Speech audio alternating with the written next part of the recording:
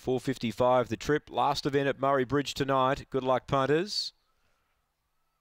Final race. Corborn Clint, box 1, looking for the hat-trick. It's won its last 2. Light's about to turn to green. It's on now, set to run. So 1 and 5, the 2 top picks. They're set.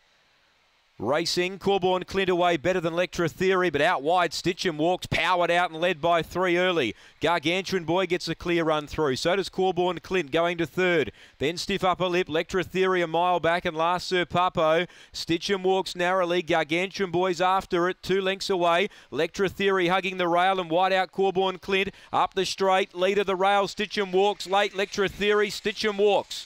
Holds Lectra Theory, 3rd Corborn Clint, Sir Papo got 4th.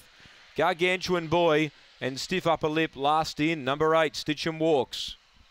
Too strong. Gee, it flew out of the boxes. Great early speed. Holds off Lectra Theory late. Clint Trengove. Number 1, Corborn Clint, 3rd, the fave. 25.79 the run. 8's the winner. Stitchem walks. Gets the money.